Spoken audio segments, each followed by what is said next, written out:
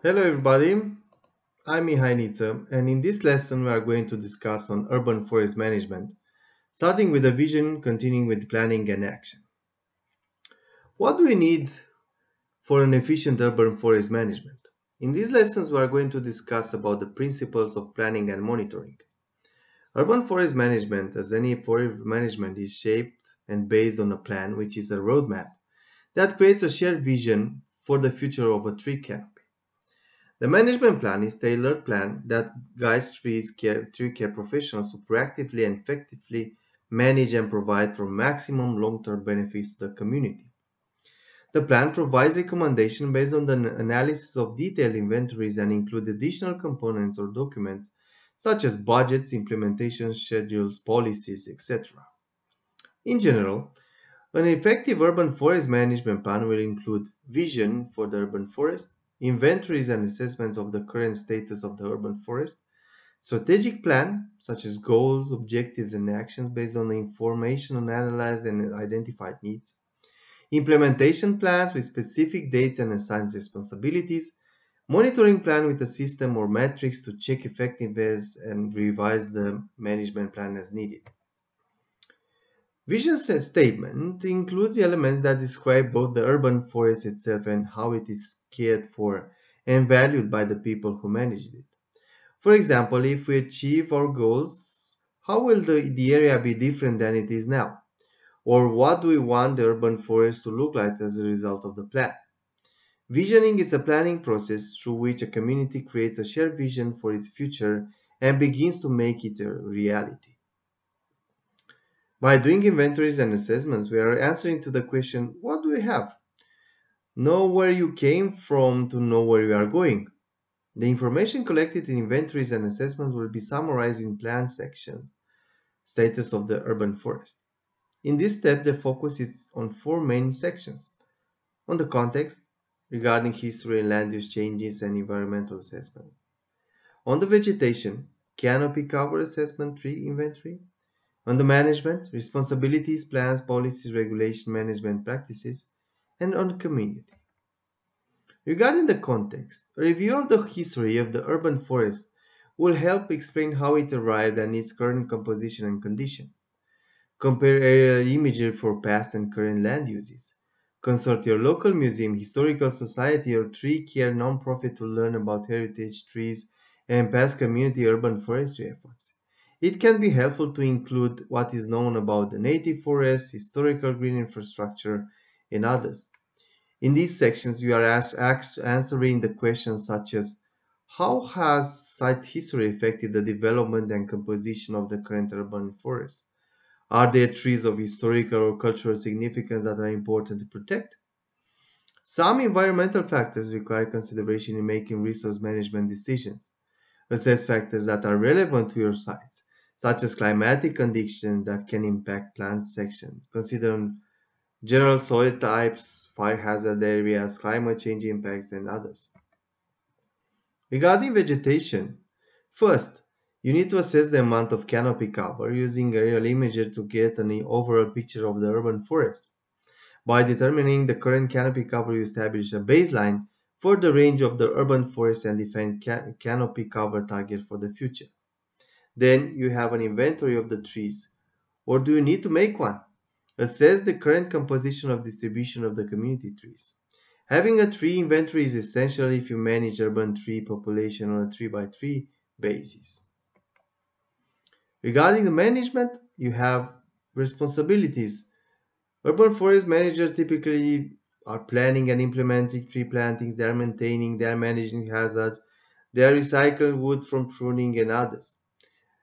They must also deal with problems related to the urban environment. After that, you need to see the plans, policies, and regulations. Review organizational records including prior plans, policies, and ordinance. You may include the general plan, specific plans, or open space element, design and landscaping guidelines, watershed plans, climate action plans, and many other plans.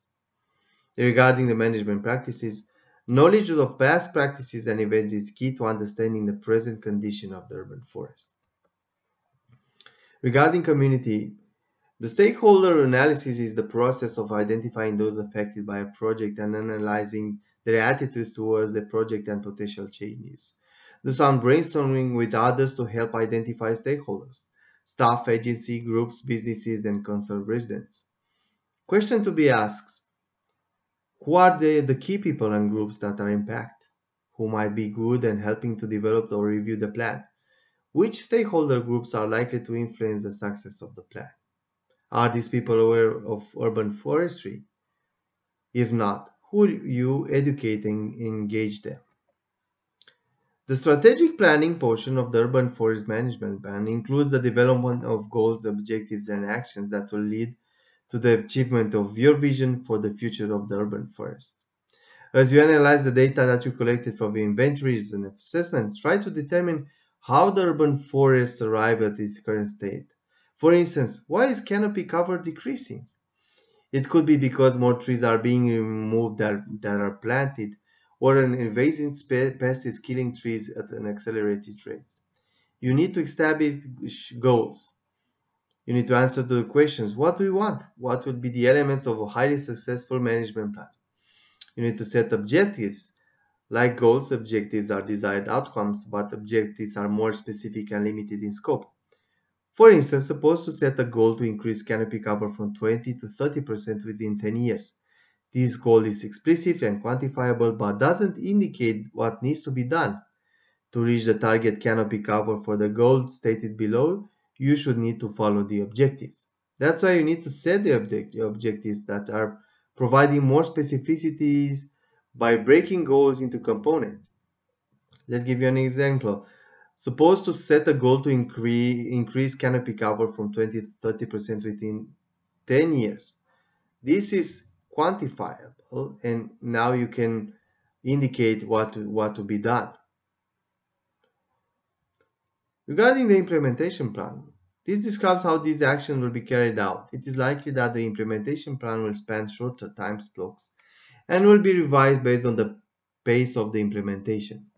For each action, the implementation plan spells out priority ranking, time schedule, personnel responsible for administration, funding sources, specific budget.